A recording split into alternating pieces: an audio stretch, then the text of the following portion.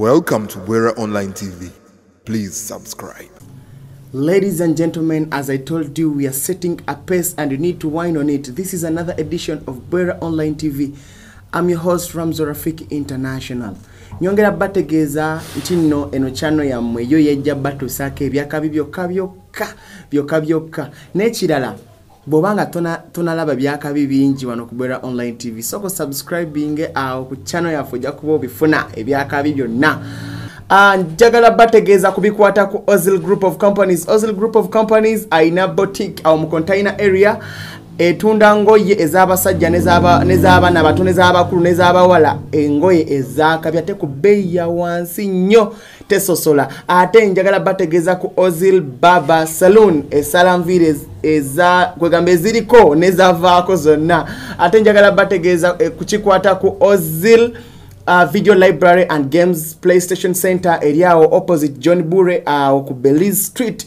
Babo yagala langa naffe oina business yagala kulanga naffe genda ku WhatsApp number ya 0705581878. Nekirala boba olieyo oina talk show yagala tukutukiride kwegamba yagala tutuse wano shows zo bantu babelenga bakulaba online osobola kuba ku number ya feyo yenyini 07055878. Ngatona boba kale ochanyumirwa bintu bya Wera Online TV. Soko subscribing kweno channel oliokofune byakabi byokka kuva ku Wera Online TV. Onako lwalero sagala njogere bingi. Tuina program eno gye bayita Advice to Young Generation. Ate onako lwalero tujja kuba tukubira mwana muwala amanyikidwanga Princess Asia, promoter Asia gwamumanyi. Tujja kubanga tuli naye wano live ku Wera Online TV nga babulira kubikwata ku bulamu bantu tweyise tutya kugamba bintu bingi ebikwata ku bulamu as long as it is advice. Bannai kansoke mukubireko sagala njogere bingi kamukubireko togere naye tuwulire byagamba. Hello guys, it's your number one promoter. Guess who? It's me, Princess Asia. I'm very happy to be with you on Wera Online TV on our program called The Young Generation. Mugamba chiba mikwano kasubire nti mwena muli bulungi, kasubire nti mwena muli ku Wera Online TV. Banangi, don't forget to subscribe on Wera Online TV. Muja kumbuza Princess ngoli musanyifu. Actually ndi musanyifu nnyo kubanga ndi namwe wano ku Wera Online TV. However much I'm not on ground, I'm hustling as a young lady. That's why I have come on this young generation chat. Young when abagambye nti I'm a hustler. Fenga emyaka emito. Mostly my fellow ladies, my age mates, we have to work, we have to hustle, because we don't know where the world is taking us. Some ladies that have been there waiting for their boyfriends to give them money. These days we have to work. We have to work for the future. Some ladies that they are bragging they are beautiful, but my sisters, my fellow sisters, let me tell you this.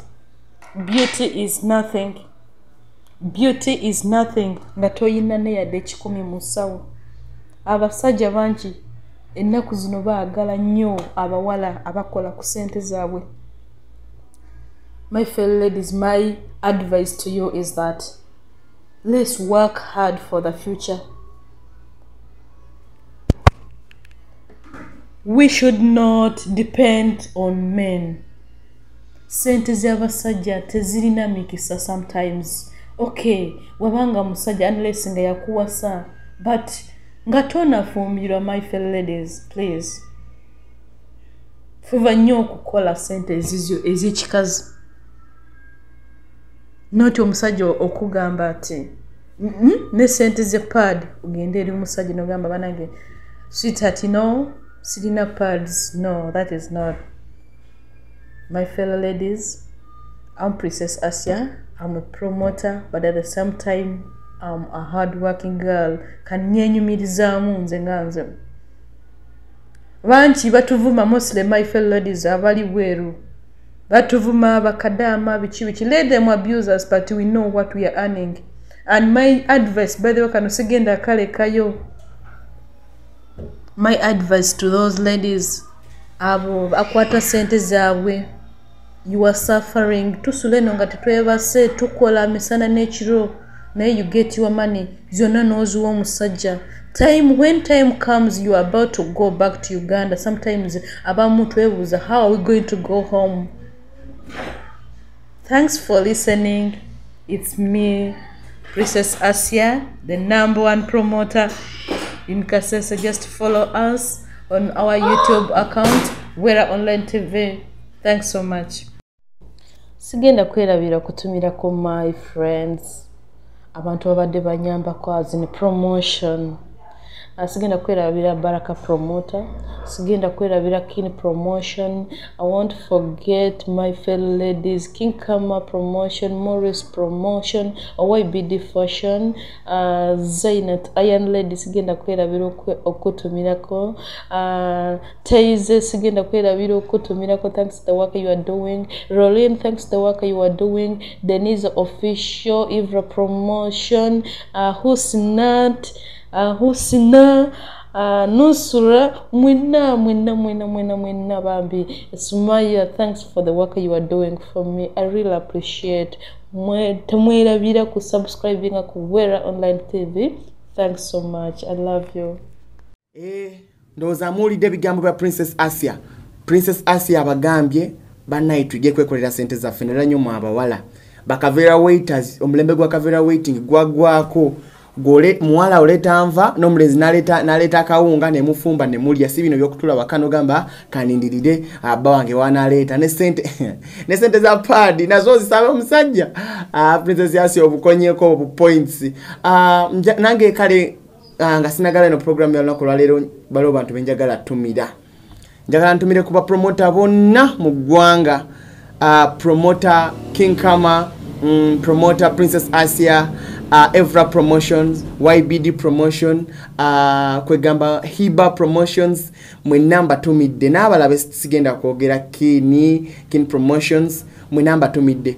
Mikwano gyange Bwambale Muhidin, Muhindo Mubarak, Abubakar Salim, abalala mwena Musai Muto Husna, kwegamba mwena bali mugobera program ya Wera Online TV nyongera batumira.